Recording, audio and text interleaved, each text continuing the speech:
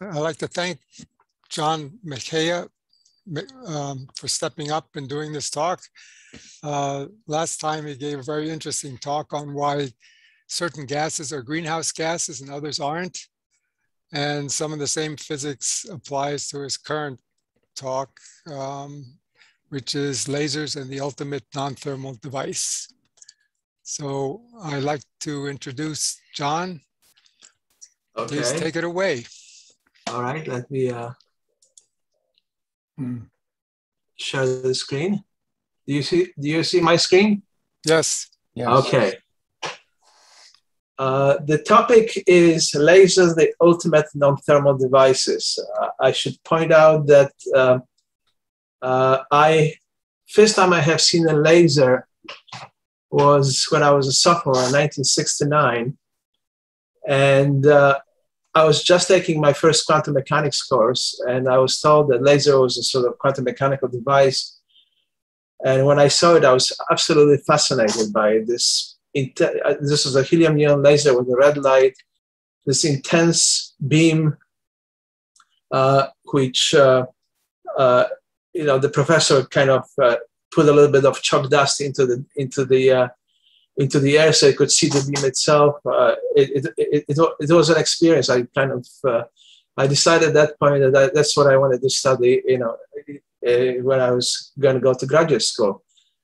I wound up in graduate school not studying lasers directly, but studying some of the laser processes. So let me go down to the, let's see, for some, okay, here I go. This is the context of the discussion. And before we talk about the non-thermal devices, I think it's worthwhile that we review what are the thermal systems. And we'll use Boltzmann distribution to do that because I think Boltzmann distribution actually is sort of the mother of all of the other distributions. And it's a classical theory which was developed in mid-1800s. So it really was applying to a classical motion of atoms or molecules in a gas. So one of the relevant questions, since laser is a quantum device, is to ask, do quantized energy levels follow Boltzmann distribution? And we will go through that, and then we'll go into do a little bit of laser theory. And we'll show essentially that the requirements for laser to laze are incompatible with the Boltzmann distribution. And this is why laser is the non-thermal device. And I'll go over why I consider it to be sort of the ultimate non-thermal device. Then we'll go through one particular laser, which is carbon dioxide laser. We'll go through how it works, the physics of it, and how to construct one.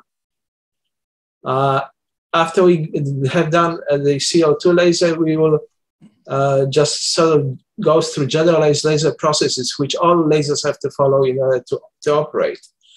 And we'll complete the talk going through some of the history highlights of laser discoveries and also other lasers and their uses. And now okay, here we go. All right. So let's assume we have a volume of gas in a thermal equilibrium. So we have atoms and molecules sort of moving around at some velocities, bumping into each other, undergoing collisions, some elastic, some non-elastic. So some molecules will lose energy, some of the molecules will gain energy. And gas in thermal equilibrium has a whole range of energies, which is what we call a distribution. And that distribution was first formulated by Ludwig Boltzmann in 1868 during his studies of the statistical mechanics of gases in thermal equilibrium.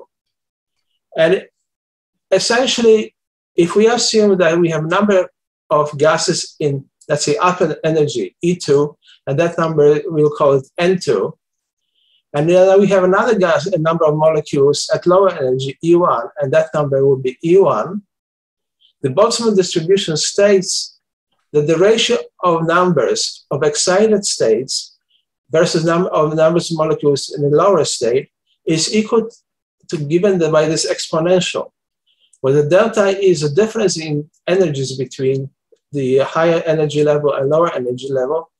Kb is known as a Boltzmann constant, and T is a temperature. Since delta E is by definition positive, Kb is a Boltzmann constant, which is positive, and temperature is positive. It has to be, if it is physical, then we have exponential of a negative number. So that number will always be less than 1. At the one extreme, it will be equal to 1, but it's always less than 1. So in the Boltzmann distribution, we have always a situation where number of molecules in the excited state, in a higher excited state, is always smaller than number of molecules in lower excited state. And then motonically decreasing exponential is also called affectionately Boltzmann tail. Physicists do have a sense of humor sometimes.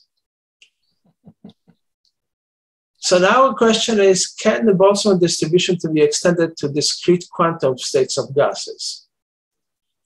As I said, it was basically Boltzmann distribution was formulated using classical statistical mechanics prior to the quantum theory. So the question can be also rephrased. In a gas, do discrete quantum energy levels obey Boltzmann distribution, or do they follow another distribution function? One can rephrase this question saying, can you have a single volume of gas which holds simultaneously two vastly interested non-interacting temperatures? Okay, I'm getting a flashing window here. Do you see that? Okay, it's gone.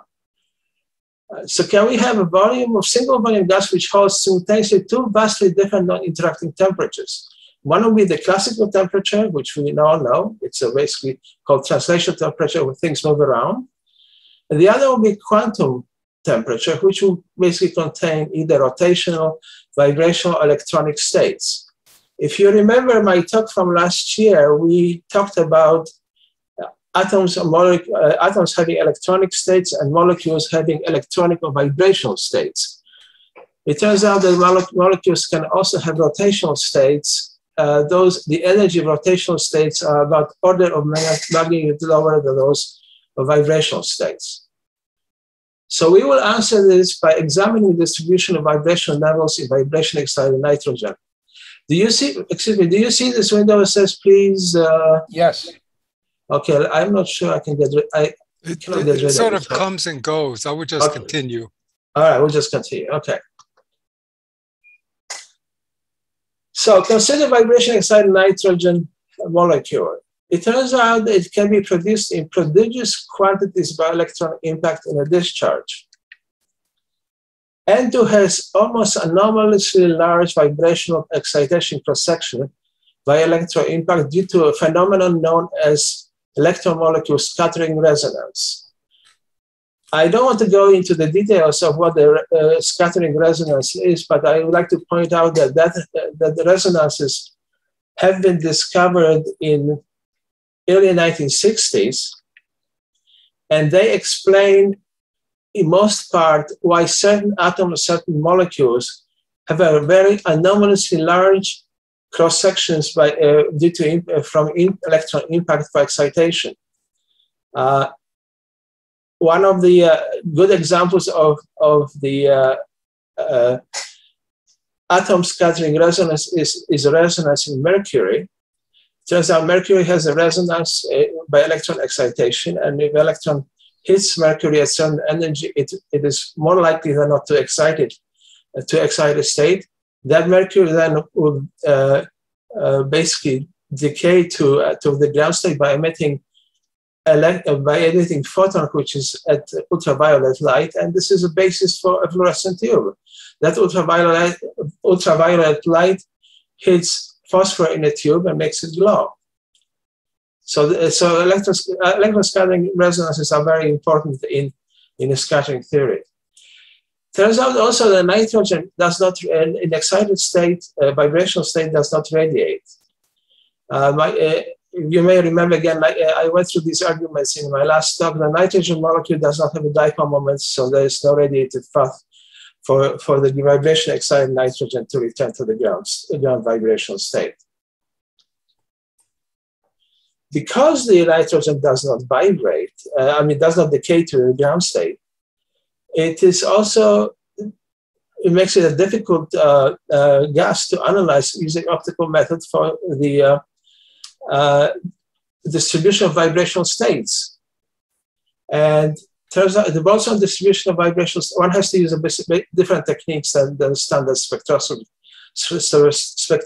technique. It turns out the Boltzmann distribution of vibrational states has been confirmed using Raman spectroscopy and electron transmission spectroscopy. I know precious little about Raman spectroscopy, but I'm quite familiar with the electron transmission spectroscopy because this is what I was doing when I was a graduate student for my thesis. So at the risk of committing a cardinal sin of self-citation, I'll show you pages from my thesis, which are kind of relevant to this question. So this shows electron scattering trapped electron spectroscopy apparatus. What we have is, and it's a very simplified diagram, but we have is essentially electron gun, which produces monoenergetic electrons intercoidal monochromator. It's a beam of electrons which enters the collision chamber where it is then intersected by a gas which we are trying to analyze. And then it's analyzed in the retarding analyzer electron beam collector. The entire thing is put inside of a high vacuum. This is why we have a diffusion pump, because we want to only analyze the collisions between electrons and the gas under study. We do not want to analyze collisions between electrons and the background gas which might be in the vacuum chamber. Attached to this vacuum chamber is a gas delivery system, which contains a Pyrex tube, which extends itself beyond into the vacuum chamber.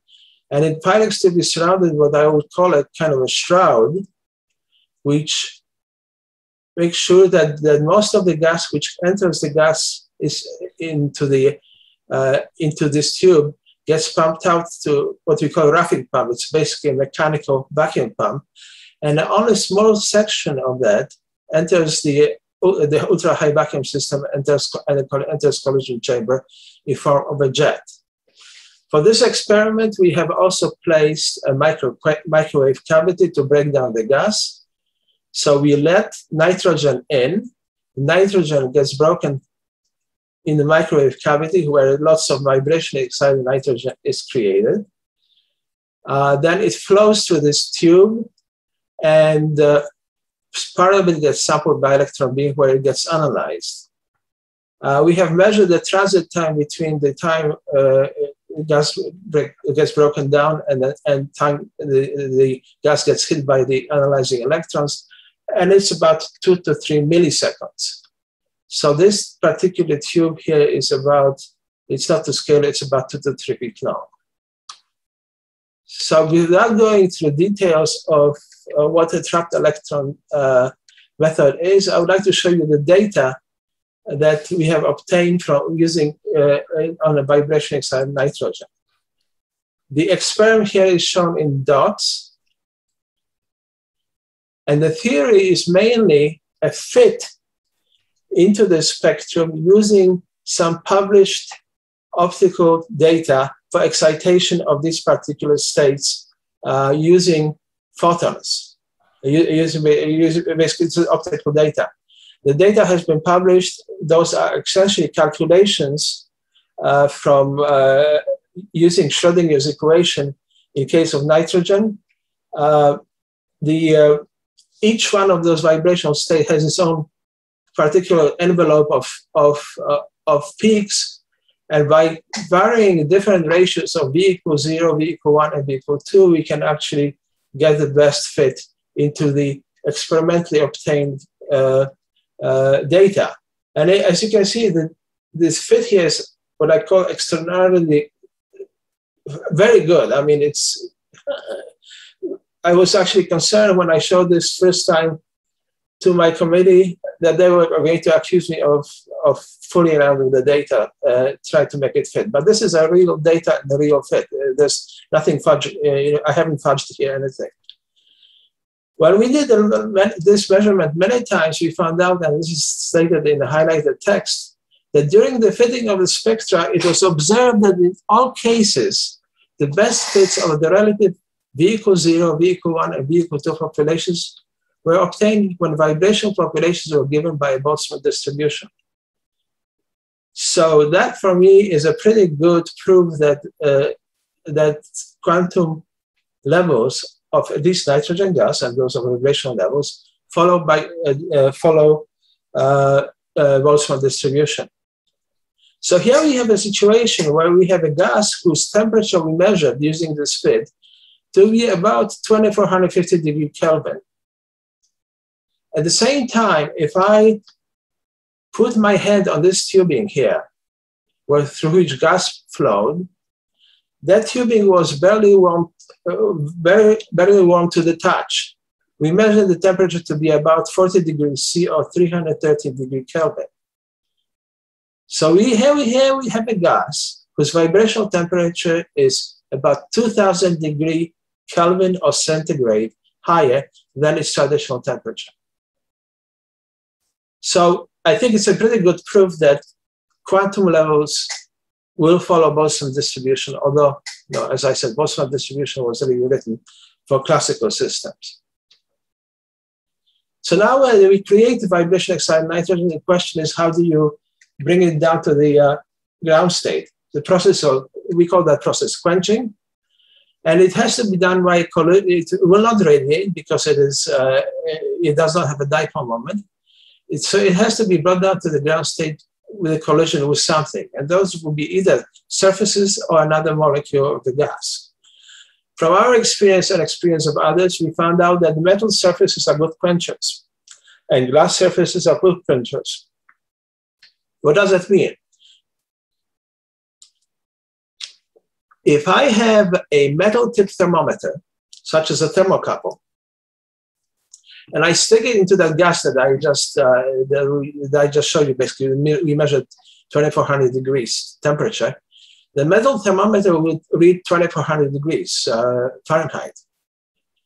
On the other hand, if I use a classical old-style mercury thermometer, where mercury is enclosed in a glass bulb, so only glass is exposed to the gas, I will measure translation of kinetic temperature of 40 degrees centigrade or 313 degrees Fahrenheit. So, so sometimes reading a temperature of a gas, you have to be very careful what kind of device, what kind of thermometer you use. Turns out that carbon dioxide is also a good quencher for nitrogen. This leads to a CO2 laser. It also has some implications on global warming, although those implications are kind of small, but in the atmosphere, particularly after events such as thunder and lightning, you will create a lot of vibration excited nitrogen, which will probably mostly get quenched by CO2, which then radiates back to Earth, and the energy of the lightning would then basically get transferred to the surface of the Earth. So these are the Boltzmann distribution takeaways that I have. The definition of a temperature of gases is roots in Boltzmann distribution. Boltzmann distribution is applicable to both classical and quantum systems. And if number of molecules, we call it N sub B, at energy E follow the Boltzmann distribution, the system is considered to be in the thermal equilibrium. If there are deviations from Boltzmann distribution, the system will be considered to be non-thermal, or it is not in thermal equilibrium. And last part, which is very important, Boltzmann distribution does not allow number of molecules at high energy level to be greater than molecules at lower energy level. If you look at the formula, this could happen only in non-physical temperature Thus, in Boltzmann distribution, number of lower energy levels is always higher than that of higher energy levels. Now we'll go into to discuss what are the requirements for laser to operate. Laser is an acronym of light amplification by stimulated emission of radiation. And once we see this, we can say, well, what is a stimulated emission of radiation? And in order to talk about stimulated emission of radiation, we should really talk about absorption, emissions, photons passing through a gas. So let's assume when we have a gas which has two states. One is a ground state, one is an excited state. And we illuminate, and the difference between these two states is delta E. And we illuminate this gas with photons whose energy also happens to be delta E.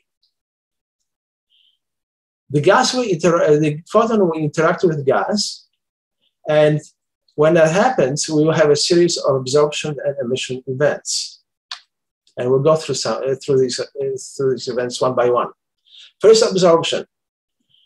We have an incident photon of the energy which is equal to the difference between ground state and excited state. It hits the gas, and it promotes essentially electron from its ground state into the excited state, and in the process, the incident photon gets absorbed. So at the end of absorption, we wind up with no photon, but we wind up with atom in the excited state. Now we have something called spontaneous emission. We start with the atom in the excited state, such as, for example, we could get during the absorption. And that particular atom in the excited state will stay in that excited state for a certain amount of time. Usually it's very short. And then it will spontaneously decay down to the ground state while emitting the photon of energy which is equal to the difference between the excited state and the ground state. So this is spontaneous emission. Now that brings us to something called stimulated emission. That's a third case. And here we have a situation where we already start with the excited gas, where the electron is promoted to the excited state. We hit it with the electron whose energy delta E is equal to the difference between the ground state and the excited state. That photon will perturb that electron in the excited state and cause the transition of the electron to go from higher level to lower level, and emit in the process emit another photon. So what we wind up here is a gas which is in the ground state, but we get two photons. We have gotten the gain. Here we started with one photon, and we now wind up with two photons. The interesting thing about these two photons is that they are identical. They are identical in frequency, they are identical in phase, and they are identical in polarization. In a laser lingo, we would say that these photons are coherent. They are basically indistinguishable from each other. They act like one big photon. So if you look at this now, we have started a gas which had some energy. During stimulated emission, we have taken that energy out of a gas and created two photons. So we have gotten amplification. And if you look at the laser acronym, it's an amplifier. Light amplification by stimulated emission of radiation. So we are here basically on the right track for the laser. In order to find out what it would take to get actually gain out of the gas which uses stimulated emission, we have to go through the rate equations to find out what's the rate of absorption and what's the rate of stimulated emission, and under what conditions the stimulated emission will be stronger than rate of absorption. So the rate of stimulated emission is given by this formula. It's a change in upper energy level with time, which equals negative of lower energy level, because in the case of stimulated emission, we lose electron in the upper level and we gain the electron in ground state. And that's proportional to a constant, we call it B21, times the intensity of incident light times the density of atoms or molecules in a higher level. If you look at the rate of absorption, the equation is very similar, except the constant is now B12. It's a little different constant. The light intensity stays the same, but it's now proportional to the number of molecules in lower level, because we are absorbing molecules, promoting molecules during absorption from a lower level. We are stimulating electrons from the higher level. So the proportionality constants B12 and 21 are known as constant coefficients for absorption, emission and absorption, and rho is the radiation intensity of photons on the gas. If we look at these equations again, we see that they are very similar with few exceptions, with few differences. One of them is the rate of stimulated emission is proportional to the number of molecules in the excited state. A rate of absorption is proportional to the number of molecules in the ground state. Well, Einstein simplified it even further, because Einstein showed that the coefficients of absorption must be the same as for emission. So the B21 and B12 are identical. Since these two constants are identical, that means that the absorption and stimulated emissions are reverse processes proceeding at somewhat different rates, one proportional to the number of the density of in excited state, one proportional in the number of atoms in the ground state. So now we can try to find out what it takes to get the power out of the gas, which is excited and then is undergoing stimulated emission. Well, the net rate of transitions from excited state to the ground state in the stimulated emission is given basically by adding the respective rates of the emission and the absorption, and that's equal to the Einstein constant times intensity of incident light times the difference between the number of excited states minus states in the ground state, which is basically given by this formula where number of excited states minus ground state is given as a delta n. So now if the net power released by this gas during the stimulated emission is given by the rate of the transitions times energy of each photon, which is h mu. So in order to get the gain out of this gas, delta n has to be positive, and number of excited atoms has to be greater than the number of atoms in the ground state. That is known also in the laser lingo as population inversion. So the takeaways from laser theory are as follows. Lasers are quantum devices whose operation depends on well-defined discrete energy states. Lasers operate on a principle of net positive stimulated emission, where there are more atoms and molecules in the excited state than in the lower level, and that is known as a population inversion. So laser is a non-thermal device where the N2 is greater than N1. And if you compare it now to the Boltzmann distribution, we show that the Boltzmann distribution N1, which is number of molecules in lower state, energy state, has to be always greater than the number of molecules in high energy state. And for the laser operate, the opposite has to be true. So we have a paradox here. And the solution to this seeming paradox for gas laser is basic collisions where energy is transferred selectively. It's not transferred across the whole spectrum of energies.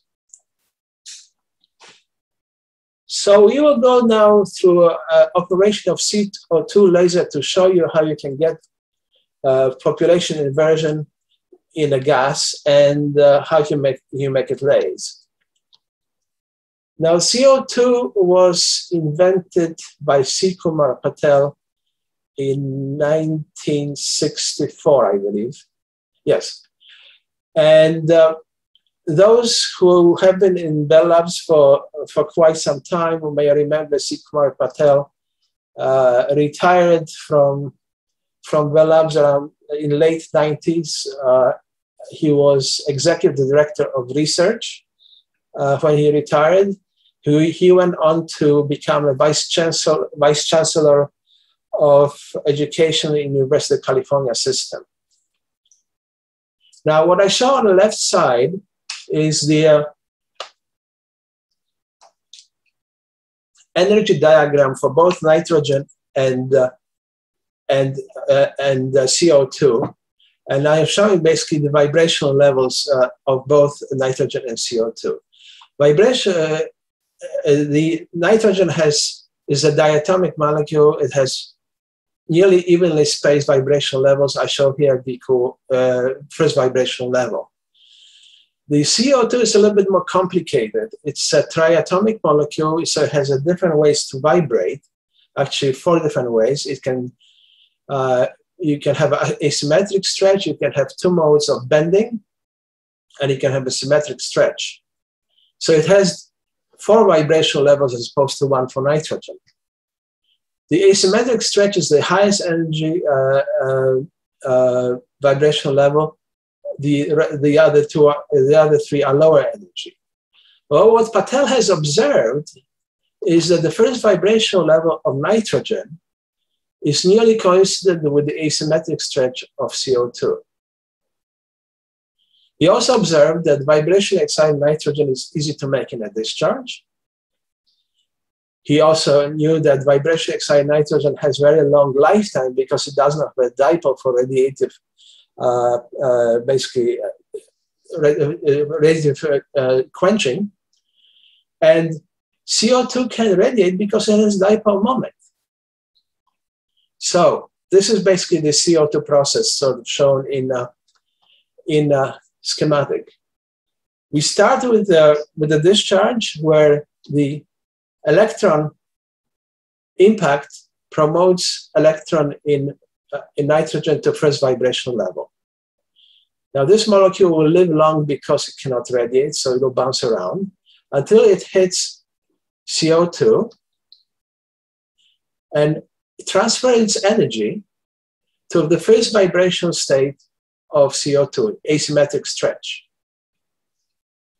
Now, asymmetric stretch, because it is asymmetric, it actually has a dipole moment.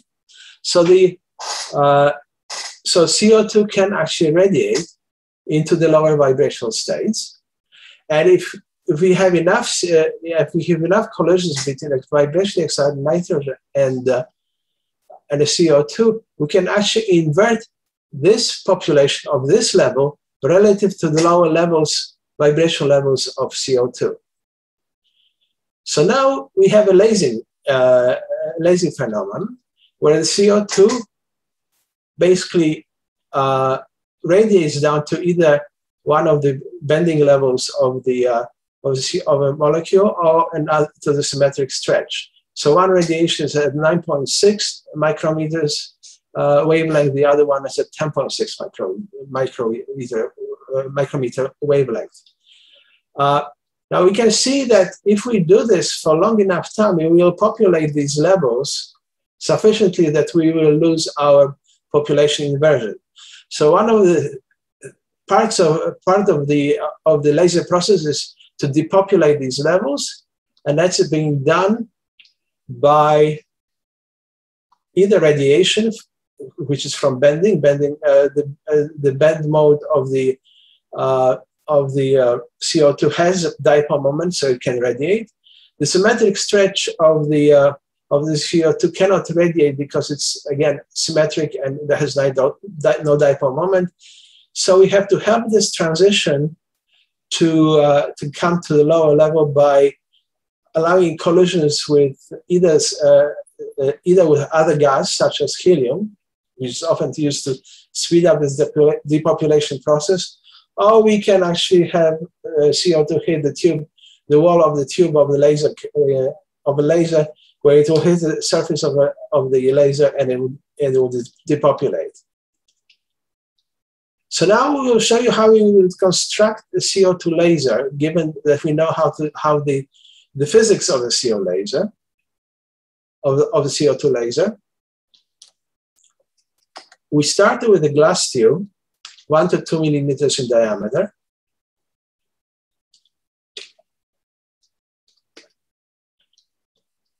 We make openings for the gas vents, make openings for electrodes. We cut endings of the tube at Brewster angle to make sure that the light is perfectly transmitted through transparent window surface. These windows will be made out of transparent material which have their own dielectric constant. The discharge itself will have its own dielectric constant. If you have a light which is incident on, if you have a light that's produced in let's say, air, and hits a glass, which is dielectric constant, different dielectric constant than air, you'll see a partial reflection. For example, if you look at some of the pictures which have a glass windows, if you look at the picture, you see reflections of the light, and sometimes you almost see yourself in that picture. That discontinuity in the dielectric constant causes a lot of reflections. It turns out there's an angle under which you can place this window, there's an angle under which all of the light will get transmitted through. And that angle is given, it's called Brewster angle, and is given by this formula. It's arctangent of a ratio between the dielectric constant of the window versus the dielectric constant of a discharge. In here, we only show dielectric constant of a discharge because we have not placed the window. If we now place a window, transparent window, we have the dielectric constant for the window as well. So we attach the transparent windows to both ends of the tube. And in case of CO2 laser, where we are hoping to see infrared radiation from the vibrational levels of CO2, sodium chloride is recommended to be a window material. Now, sodium chloride is also known to most of you as an ordinary salt.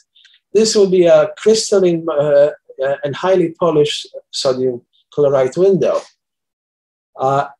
There's one problem with sodium chloride. It is somewhat hygroscopic. It tends to attract moisture. So in order to have this laser operate for a longer time, we would have to either place this laser in a very dry environment, or we could possibly heat up the ends of a laser, have some kind of a heating mechanism for the ends of the laser in such a way that there was no possibility of condensation of water on these windows.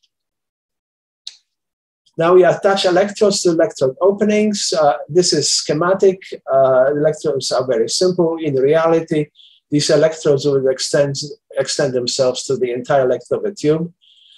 By the way, I should point out that that tube would be typically 1 to 2 meters long.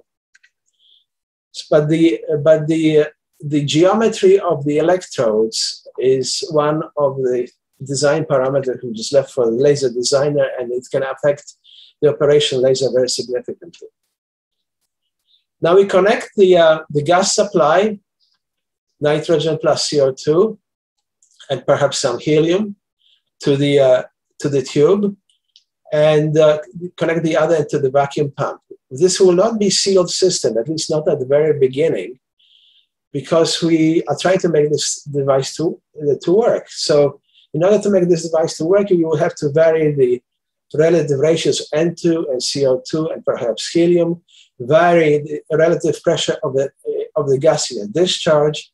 So we want to have ability to do that. So we'll have essentially flowing gas flowing and being pumped out where we can make these adjustments.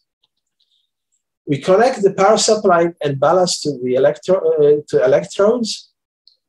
The discharges typically have negative differential resistance. And that's kind of a load that power supplies don't react very well to. They often break into oscillations, or they will simply shut down by their protective circuits. So we have to put a ballast, which is typically a resistor, in a series, and to make this resistance high enough so it will offset the negative differential resistance in the discharge. So that way the load to the power supply will look like a positive resistance, and that's a kind of load that power supplies like. Okay, we complete the construction by placing two mirrors at the end of a glass tube. One will be totally reflective, the other one will be partially reflective. It will allow for leakage of about 5 to 10% at most of the light that's passing through this mirror, and that leaked out light will be the beam that we will actually observe. I should point out that what we have just what we created, this particular structure, is known as Fabry-Perot resonator or Fabry-Perot cavity, and that's a base of it's a basis of most of the gas lasers, some of semiconductor lasers, and the glass lasers. Most of the lasers, except maybe some of the fiber lasers. So now we will turn on the gas and close our eyes and say a short prayer, a necessary part of this process, and flip the switch. And we will see the discharge in a laser.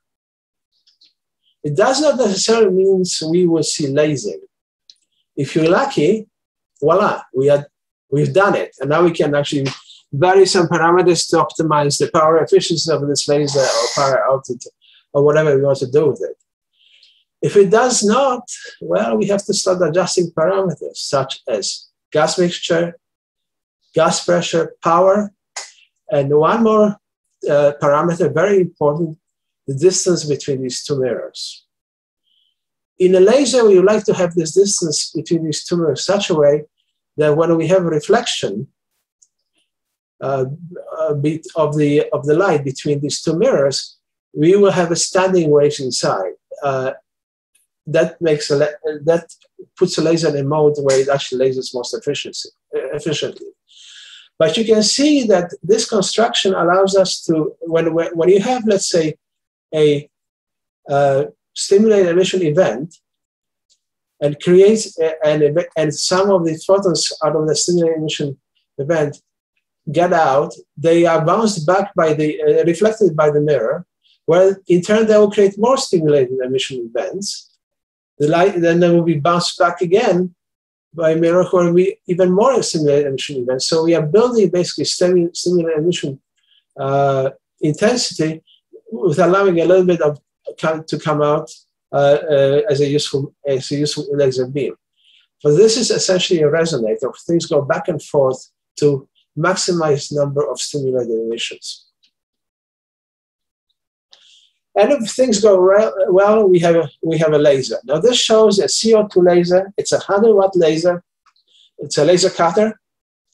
It cuts a piece of steel, which I believe is anywhere between 1/4 inch to 1/3 of an inch thick, and that's at 100 watts. Now that we know how to make a CO2 laser, we can actually generalize the whole laser process to any other kind of laser.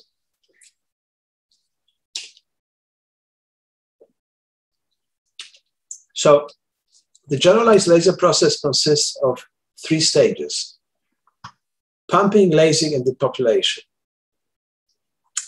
Pumping is where we start with the material in a ground state, and we pump it selectively to an excited level to create population inversion. Now, pumping we have reviewed already 2 gas collision energy transfer gas lasers.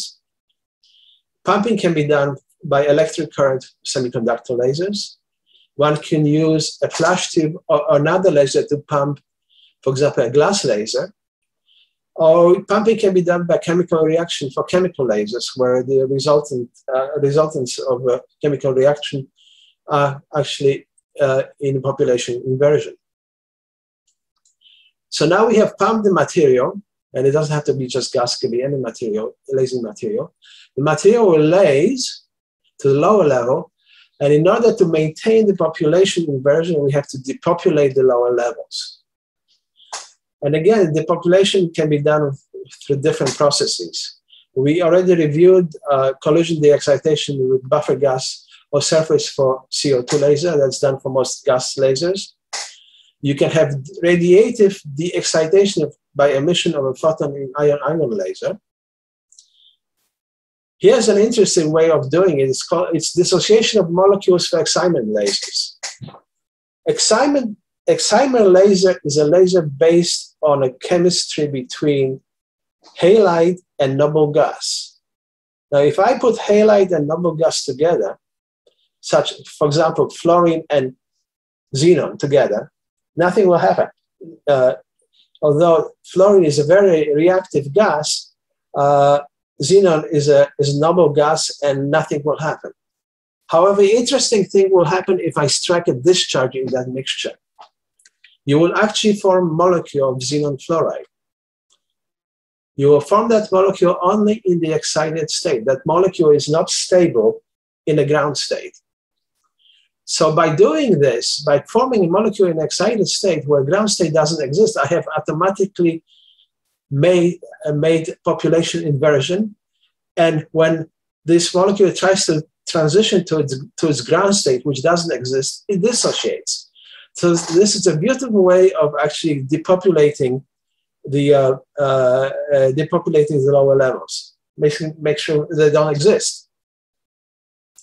Because the ground state doesn't exist, I can actually I can excite a relatively high energy states for example, in xenon fluoride, and they will decay to the ground state, which doesn't exist, and emit very high energy photons. And excitement lasers are basically ultraviolet lasers. And I should point out that those lasers were the salvation of the semiconductor industry for the last 20 years, because those are the workhorses which are used in photolithography for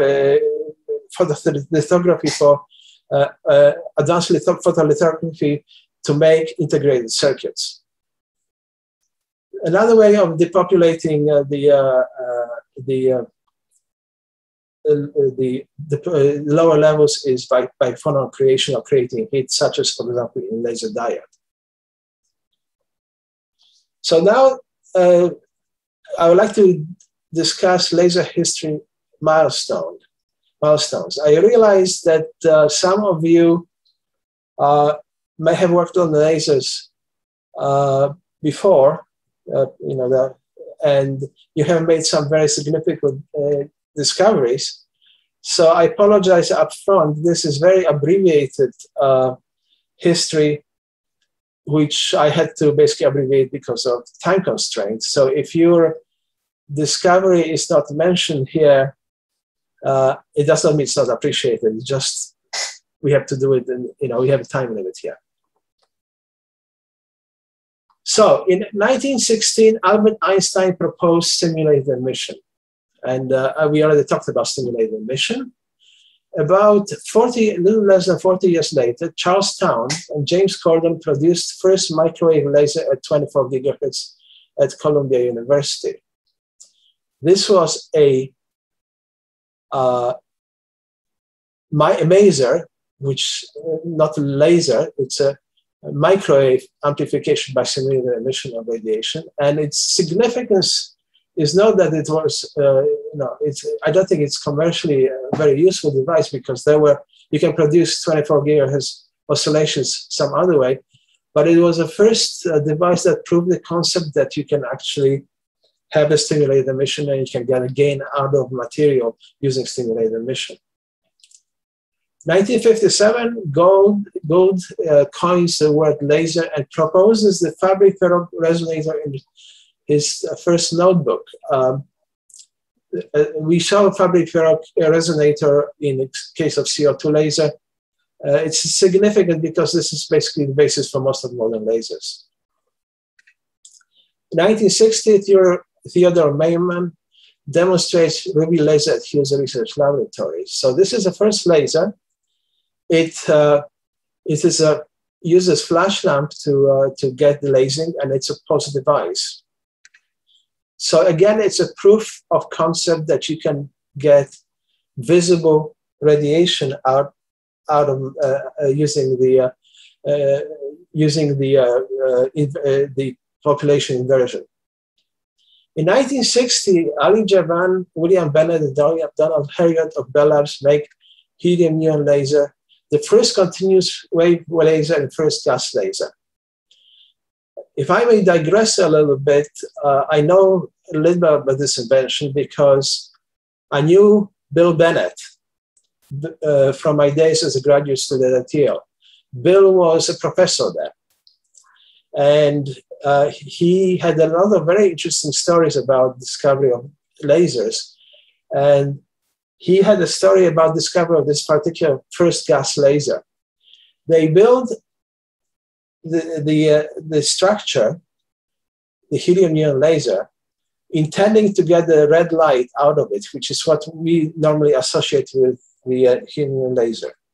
And so they created the structure and they just could not make it blaze. No matter what they did, it was not blazing.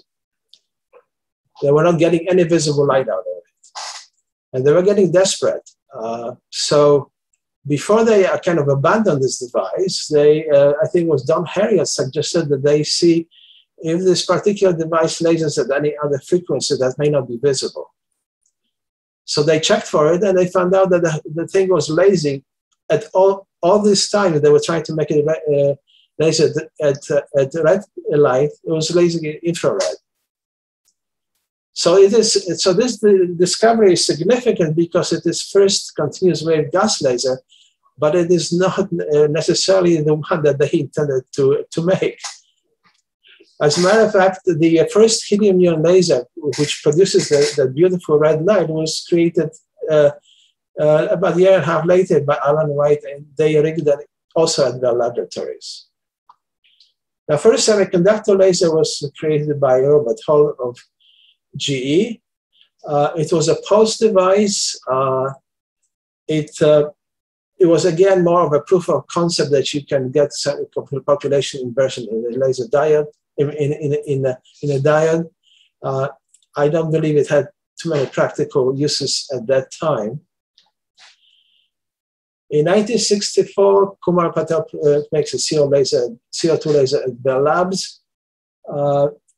This, at the time of its creation, was the most efficient and most powerful gas laser made.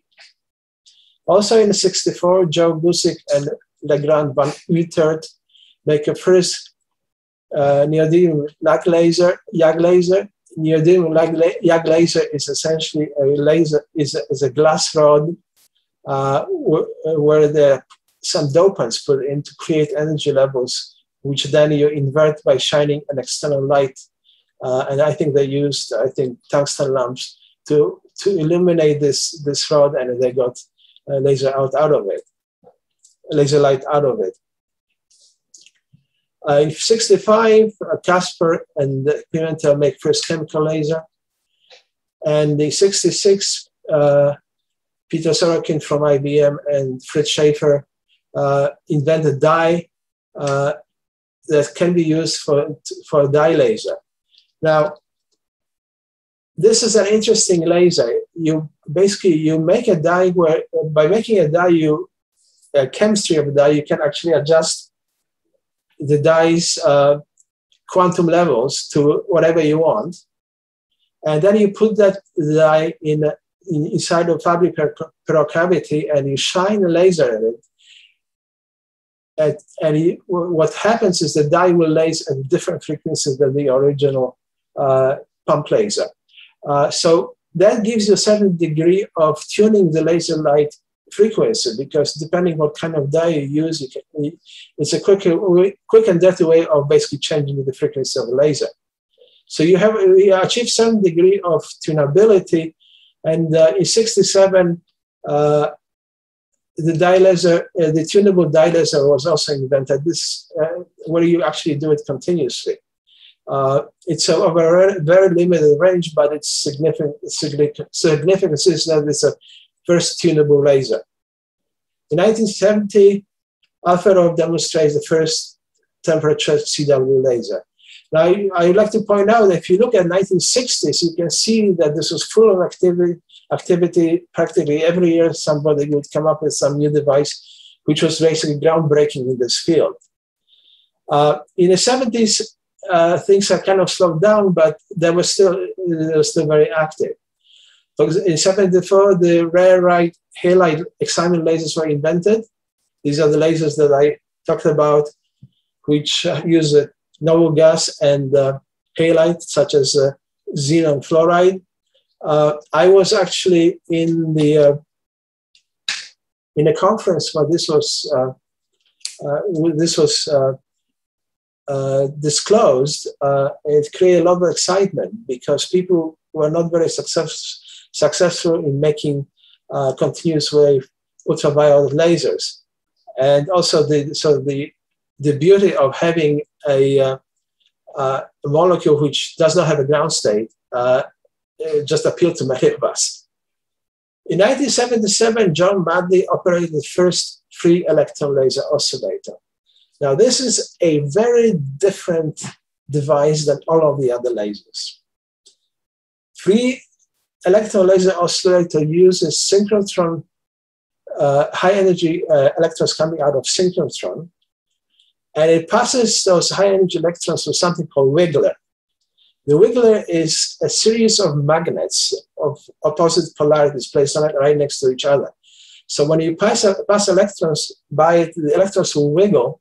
And when electrons wiggle, they lose energy and they basically radiate photons. And by adjusting the dimensions and strengths of these magnets, you can actually make a coherent radiation. The beauty of this radiation is that this is the only X-ray laser that you can make. It also comes at a pretty expensive price.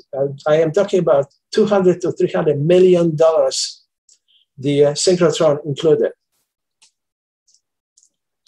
So there are not many of those devices around. Now just skipping through, 1989, Isamu Asaki demonstrates blue LED from gallium nitride. And 6 or 7 years later, Shuji Nakamura of Nichia reports the first blue diode laser made from indium gallium nitride. That's the laser that you find in a Blu-ray player. And you may remember that about 7 or 8 years ago, there was a shortage of these lasers that actually created a shortage of Blu-ray players on the market. In 2006, John Bowers of California and Mario Paniccia of Intel announced that they have built first electronically powered hybrid silicon laser using standard manufacturing processes. This is very significant because one of the holy grails of integrated circuit technology is to combine lasers with transistors on an integrated circuit. And this is the first step towards that goal. Now we're going to more recent inventions. Some of them get kind of esoteric. Martha Gader and Seok Hyun demonstrated a living laser based on green fluorescent protein. What they did is they collected the green fluorescent protein from the fluorescent jellyfish. They placed that green fluorescent protein inside of the Fabry-Perot cavity. I believe I'm not sure how they supplied energy to this protein, but they made a laser. Now, the significant thing about it is that after they were done with lasing, they examined the fluorescent protein and it was not damaged. So that's why they said it was a living laser based, living laser based on it's an organic compound. And last but not least, the researchers from University College London and Sheffield and Cardiff University reported they grew quantum dot laser on silicon. This is again in an effort to integrate lasers with electronic circuits in the integrated circuits. That's still a goal of the future. It's not that it's a very difficult problem. So now let's talk about some lasers and their uses. Well, we'll talk about first the big hammers. And one of the biggest hammers in the world is National Ignition Facility laser. It's in Lawrence Livermore National Laboratory. It is basically a team which has Lawrence Livermore, Los Alamos, Sandia, and University of Rochester. And here's a page out of the NIF about their laser. This is called the world's largest and most energetic laser. It occupies essentially the entire building. It contains everything. The laser itself, it has a control room, master oscillator, target chamber. This is basically research for the nuclear fusion. What they are trying to do is to create nuclear fusion by supplying very large amounts of laser energy into a small volume. Now, I have a blow-up of this particular section, so you can read this.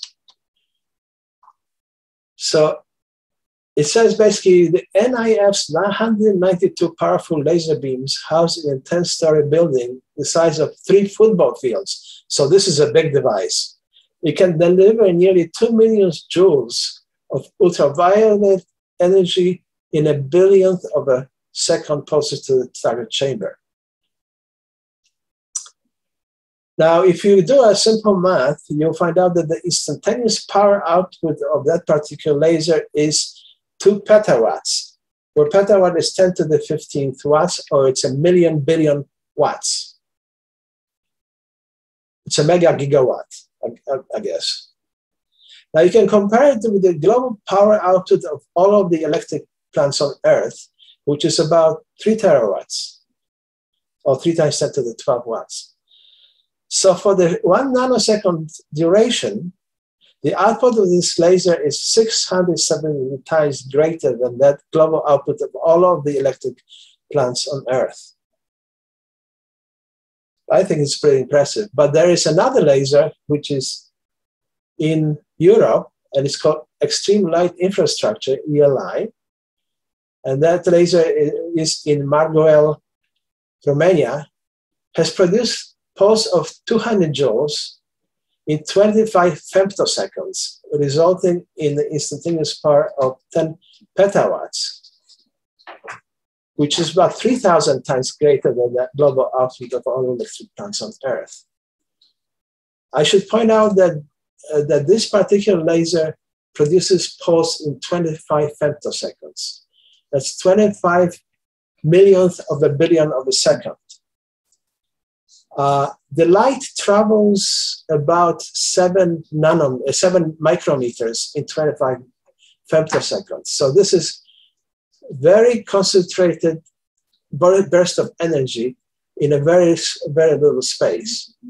Now, it does have a repetition rate of 1 per minute, which is not that great. And I am not sure how useful it is for the laser fusion because of the short interval of time. I'm not sure 25 femtoseconds is enough time to really to transfer the energy into the target laser fusion target. I mean, nuclear fusion target. Now we go to the big nice large continuous wave laser. One of note is something called Miracle Mid-Infrared Advanced Chemical Laser. It's a direct energy weapon developed by US Navy, and it can produce continuous power of a megawatt for 70 seconds. Now, if you remember, I showed you the laser cutter, the CO2 laser cutter, which could cut half a quarter inch to 1/3 of an inch piece of steel, and that was 100 watts. This is megawatt. This is 10,000 times more powerful. So this thing will annihilate anything on its way. It will demolish anything on its way. It will shut down the planes. It will shut down missiles. It will probably obliterate a boat which is nearby. It's very powerful and very impressive, and I'm sure that the Navy loves that. Now let's talk about the longest lasers. And those would be the fiber lasers. A 270-kilometer optical fiber has been transformed into the world's biggest laser, and that's an erbium-doped fiber amplifier, which are now routinely used in lightwave systems to extend usable range of fiber between repeaters. Now, this is how it works. You have erbium-doped fiber,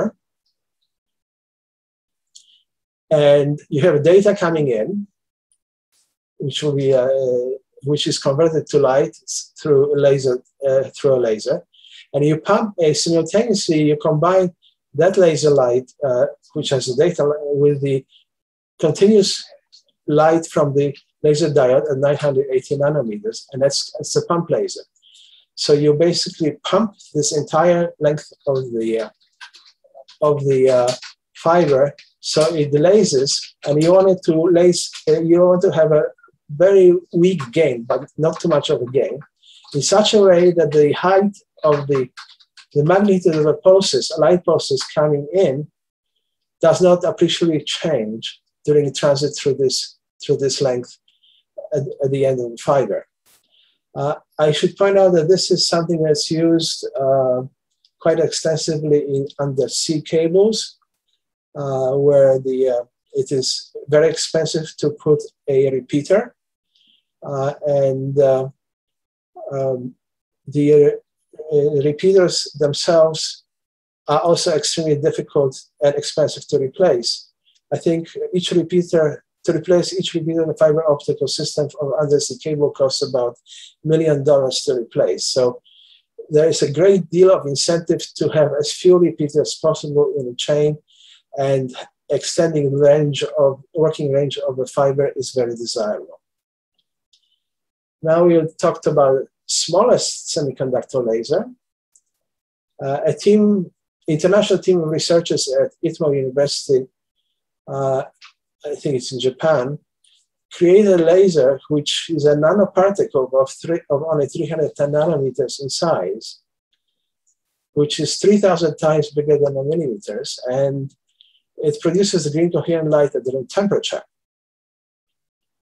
This, again, is something of interest to people who are trying to combine lasers with electronic circuits on an integrated chip. And this is another use of lasers. This is courtesy of Walt, who sent it to me. We can use a laser to toast marshmallows with it. So, to summarize, laser is a non-thermal equilibrium device. It's a quantum device that needs energy level population inversion that cannot be obtained with a gas or any other material in thermal equilibrium. What it means is you cannot obtain lasing effect by simply heating up a material. You have to become creative in obtaining population inversion needed to create stimulated emission necessary for laser. All lasers operate on principle of stimulated emission combined with population inversion.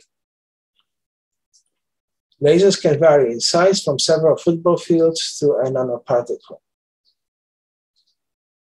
And lasers are becoming ubiquitous with wide range of uses ranging from esoteric, such as nuclear fusion and marshmallow toasters, to a commonplace such as optical displays and laser pointers. And here I have a laser pointer, which is actually not based on any of the physics that I have just discussed. And this is the end. So I'll be happy to take questions. Now let me just stop sharing. Okay. Okay. Thank you, John, for that very in-depth talk and comprehensive history of lasers. I learned quite a bit here that I really didn't know before, and it was done in a very clear manner, so I understood every bit of it. So all right. Let's go for the questions. The first hand I see is Mitch Erickson. This is probably a very inappropriate way to start a discussion after your highly technical thing, John, but you rattled off a whole lot of petawatts and stuff with NIF and the European one. Turn it into an electric bill. What the heck is their electric bill? Or, you know, how many watts? I mean, because and just to be not totally ridiculous, you know, I spent some time with the Department of Energy in its the latter years of the nuclear weapons the old nuclear weapons complex, and K-25, the uranium diffusion plant down in Oak Ridge, used to draw the equivalent of one nuclear power reactor. And one day they sent a letter off to the Tennessee Valley Authority saying, we're canceling our contract, when they decided to get out of that business. Can you imagine, you know, receiving a letter saying, oh, we're going to cancel our contract for a nuclear power plant worth of electricity? Anyway, any idea what that translates to in terms of electric meters? I think it translates to megabucks, but you have to keep in mind that those petawatts that I talk about are over a very short period of time. Right. So if you have a nanosecond pulse, you have I think created one or a couple of million joules of energy. Now to get a couple of million joules of energy out of your electrical grid is not that expensive. It's all of the periphery that you need to make it run that costs you a lot. But I suspect it's very significant. Thank you. You know, I know it's just a fun mind game in terms of. Oh no, that's fine. I'm sure it's a significant part of the budget. And I can just imagine the meter going. Anyway, that's right. That's right. Some more technical questions. Right. Okay. Okay, Mark Edelman. Yes, thank you. This was a great talk. It was almost as good or maybe better than your previous talk to this group. And I just want to express my appreciation. Well, thank you, Mark. I have three questions and I'll just present them to you. You don't have to answer all three. Okay. It's not fair. Right. But my biggest question is, do you know of any natural phenomenon, natural process that is or resembles a laser? Interesting question. And I asked the same question of Bill Bennett in 1973, I think. And his comment was that a lightning could create a laser in the process, because you create such a massive amounts of that vibration excited nitrogen, and you have a CO2 in the atmosphere. So you create population inversion. Now, given that you are not going to get a laser device because you do not have this fabric porous cavity with the mirrors back and forth. So you'll get some population inversion, you'll get some lasing, but it is not going to be a nice continuous beam. It will be all scattered all over the place. So that's you know, we asked Bill Bennett, can you think of a situation where this occurs in nature? And that was his answer. And I think 45 years or almost 50 years later, I don't think that there are any new sources of that, but it's a good question, right?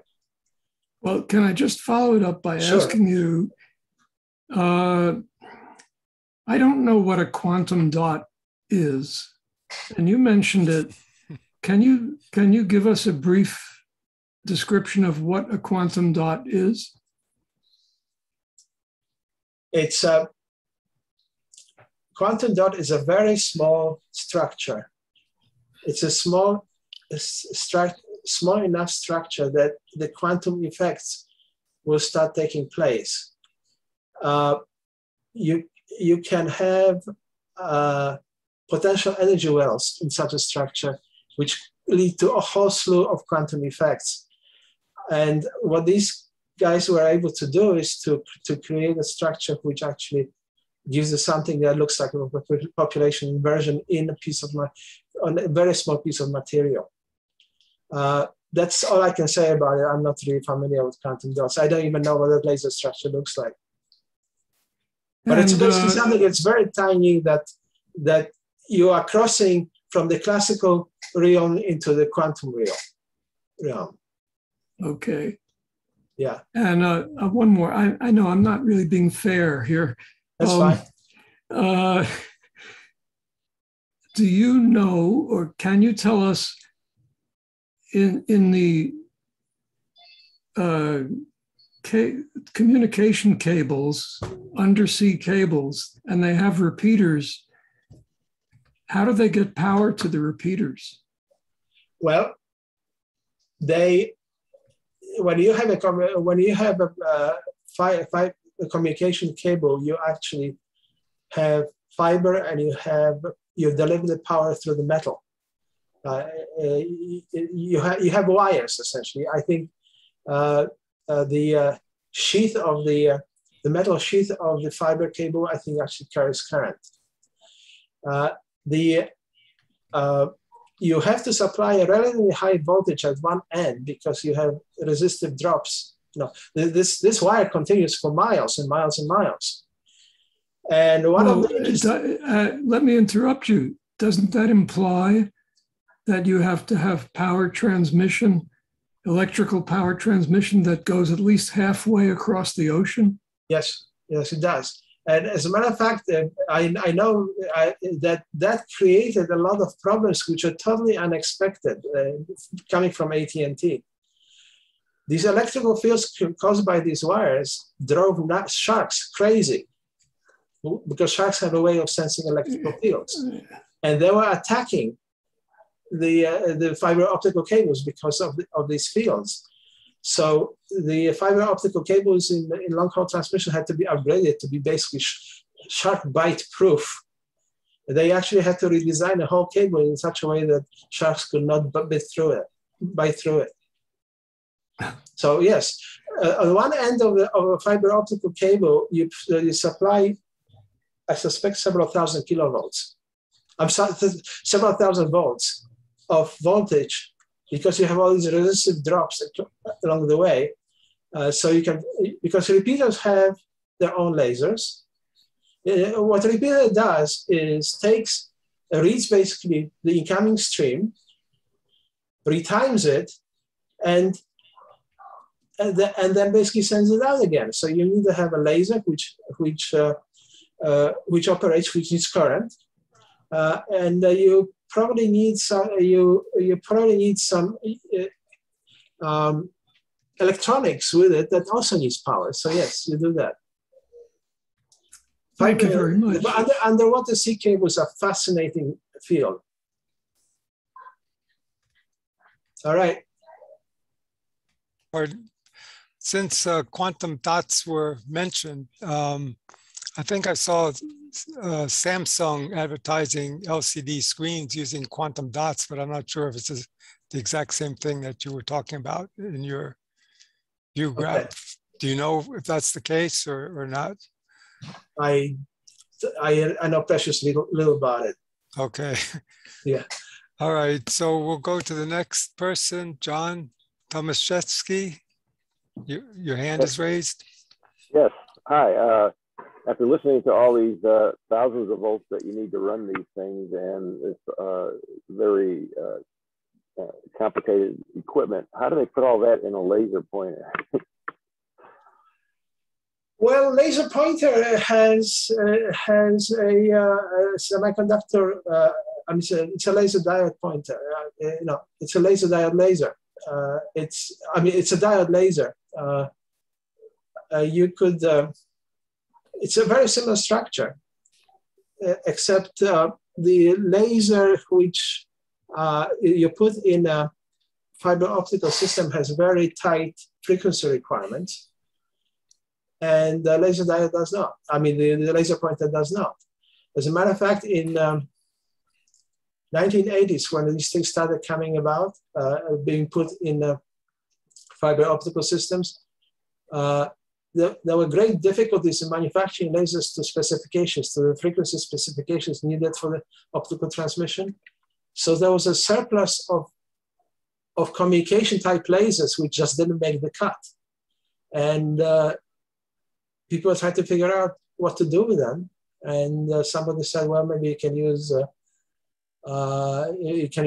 laser pointers. The problem is that those lasers were not really operating at frequency of visible light. So that was the idea that will never materialize. It's very cheap to make a laser, a red laser.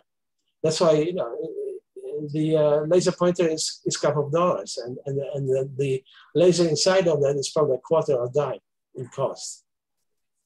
But it's similar technology. Just the requirements are much different. They have basically laser pointer just has to laze. You don't care about its characteristics in terms of power output. It cannot be too powerful, but you can control that. But you have no requirements as to frequency and all kinds of coherence and so forth. So it's a cheap device. But laser pointers are a byproduct of the laser research. Okay. As our CD.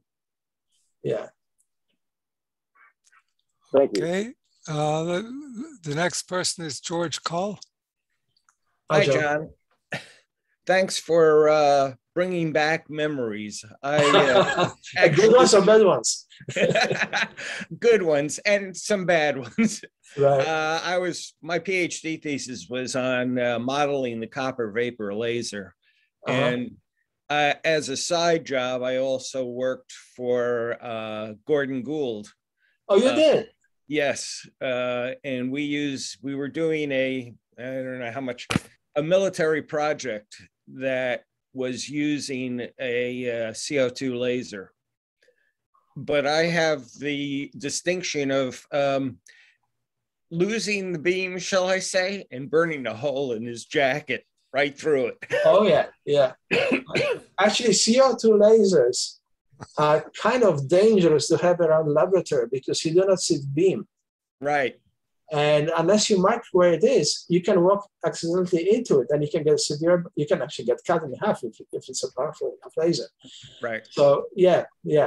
Gordon Gould got himself into a really nasty patent fight in the 90s. Oh, yeah. You probably remember that, yes. That was going to be my question. Yeah, people in the patent division of AT&T were very offended by Gordon Gould's patent because they felt that what he did is something called submarine patent. I don't know if you ever heard of that term.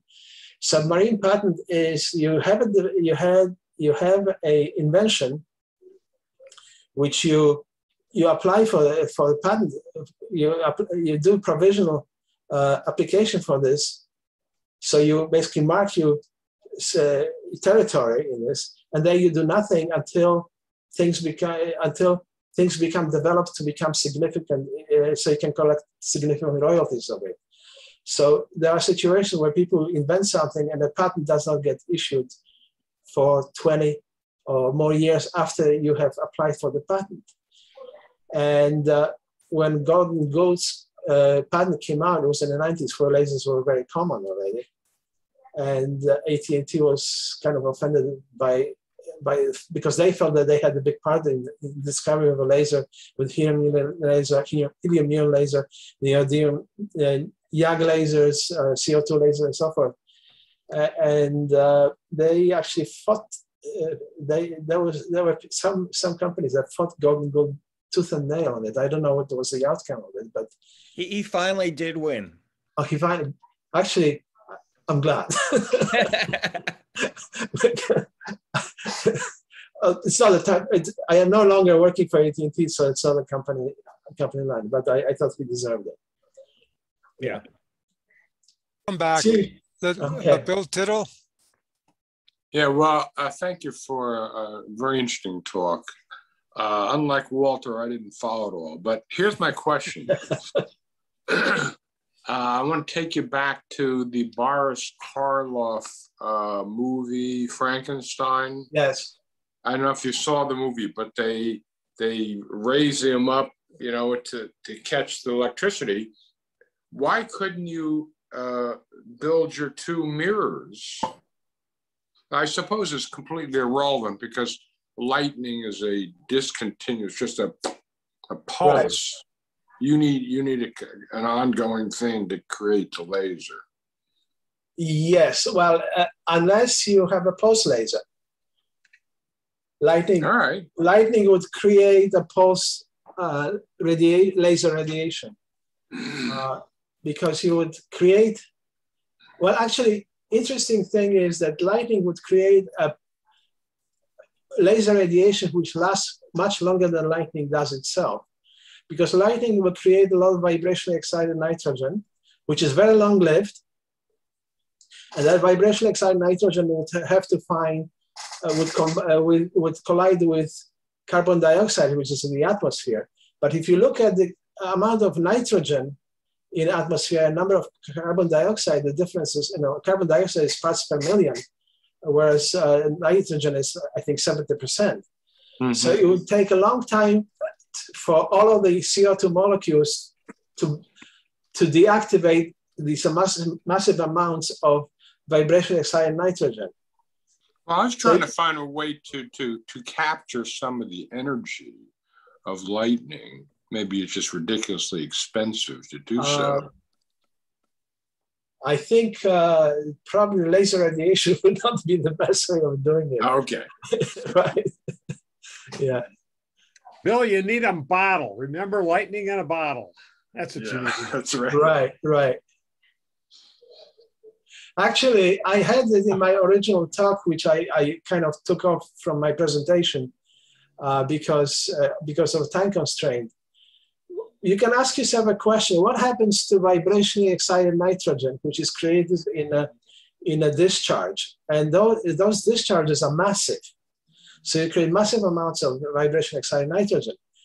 Well, they will get deactivated. Some of it will get deactivated by CO2, but there's so little CO2 here that a lot of the nitrogen will not even collide with the CO2. Mm-hmm. So what will happen? Some of the nitrogen, by simply diffusion, vibrationally excited nitrogen, simply by diffusion, it will migrate towards Earth, and it will collide with some object on Earth, and it will warm it up a little bit. But some of it will actually migrate out of the atmosphere into the upper atmosphere. And some of it will go as far as 100 to 200 to 600 kilometers into the thermosphere. And there are some papers that I was going to actually show it in the talk. It shows that there were calculations made on what would be the temperature of a thermosphere of vibration excited nitrogen. And the answer was anywhere between 2,000 to 4,000 degrees Kelvin. So you have some very hot gas in the thermosphere, which you do not really see radiating because vibration excited nitrogen does not radiate. It has all kinds of implications on a space travel. Don't put your orbit in a thermosphere because you may just never come out of it. You will burn up. Mm. And it also has, vibration excited nitrogen has also, I talked to Walt about it. I don't mean to be evangelist on this topic, but it's a very interesting material because you have basically nitrogen gas, which has a lot of energy. And it does not interact with some material. So you could conceivably store this material And then the way you would get energy out of it, you would place, let's say, a metal rod in it, which would basically allow it to deactivate and raise the temperature of the metal rod. But so it acts like a fuel. But nice thing about this particular fuel is that if you release it, it does not explode because it is not a chemical reaction. Mm-hmm. It is simply a surface reaction. So hypothetically, if I build an airplane which uses engines, which uses particular mechanisms of deactivation of vibrationally excited nitrogen, I would never have to worry about this thing exploding. Even if I had massive leaks or I had ignition somewhere, and also it's non-polluting because you start with nitrogen and the resultant is nitrogen, which is not a green gas, and it exists in the atmosphere in very large numbers.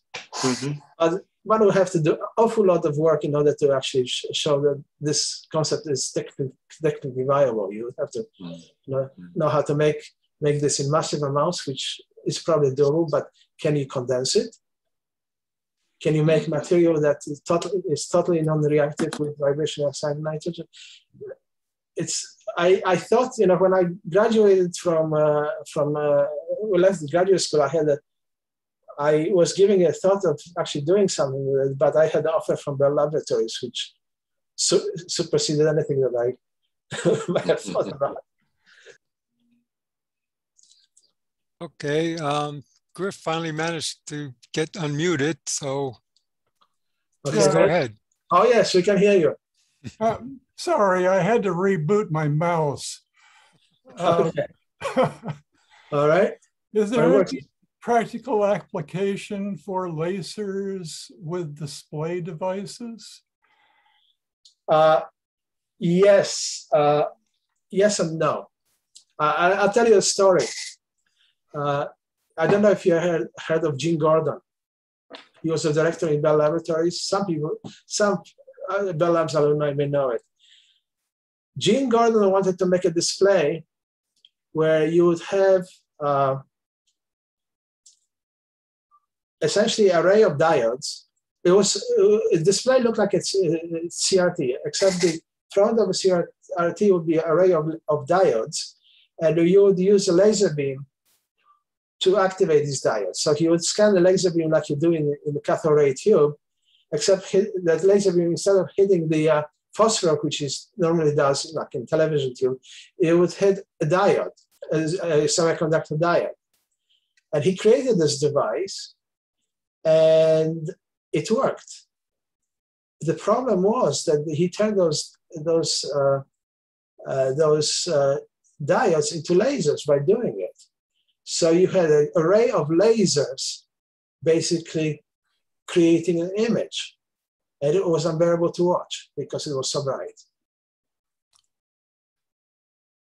People use lasers for displays, but it's very difficult to scan a laser light at high frequencies. You have to have some kind of a photoacoustics crystal to do it. And I have seen that thing done, but the displays using lasers were not very impressive. So to answer the question, it can be done. I don't think there are commercial products right now. Yeah, probably. I think there would be some difficulty getting the colors, implementing a color space anyway. Don't these tend to have very sharp, very narrow bandwidths? Yes, and also you don't want to be staring directly at the laser light. That's that will not do your eyes any good. One thing that I've seen done is they use the laser. Oh, this is George.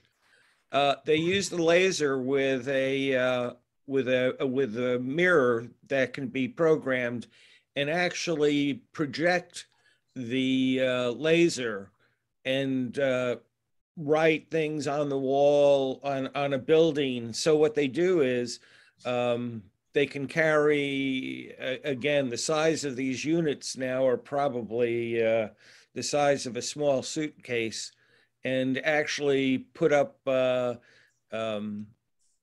advertising or political statements. It's been used a lot I think in Germany, I've seen it being used, and possibly in England. But what they do again is, so they program their message, and it's flashed as a banner across the building. Right. I have seen, if you went to Liberty Science Center, at least 10 years ago, I have seen some laser displays, but the problem I saw with those displays that the refresh rate on these displays was very poor, because you have a mechanical device which essentially causes the beam to scan, and then you modulate the beam so you can get the image. So what I saw at least 10 or 15 years ago had a lot of flicker in it. It was not kind of a display that you would want to have as your computer terminal. Maybe for, for building. Yeah, but this type of display actually uses a vector drawing. With really? Oh, so it's much and so it's not a raster scan, yes. Not a raster display. Right. And again, it's monochrome, and other than the vector drawing, it's not very high resolution. Right. Yeah. So I don't think you're going to see those. You're going to see those things anytime soon. We have a question from Rich Yeager. So let me ask the other question, which is, how do we make cryptocurrency with the lasers that are available? Well, just kidding. Well, you use hypermodulation of different lights and dream on, right? But I think the laser field. If you I got into laser.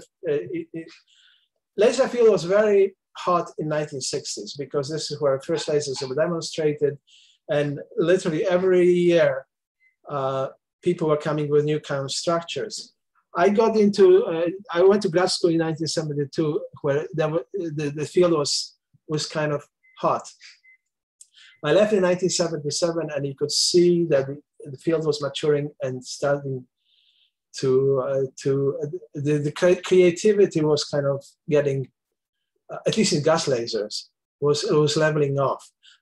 When I left, the hot thing were these excitement lasers, which I talked about, and free electron laser was something that I saw pictures of, and when I saw it, I thought the guy who created this device had to be a madman, because the investment just to build the device, is so huge. So he had to convince so many people to fund it, and the probability of it not working was probably really high. so he was, I'm in awe of the guy, and I'm in awe of the concept. But the laser field then in the 1980s became more of the solid state type of field, where the laser diodes basically started showing up, and all kinds of variants of laser diodes started showing up. But at that point, I was already out of the field. We actually now have problems with lasers, because people use those relatively small lasers to blind airplanes. And it's becoming a problem.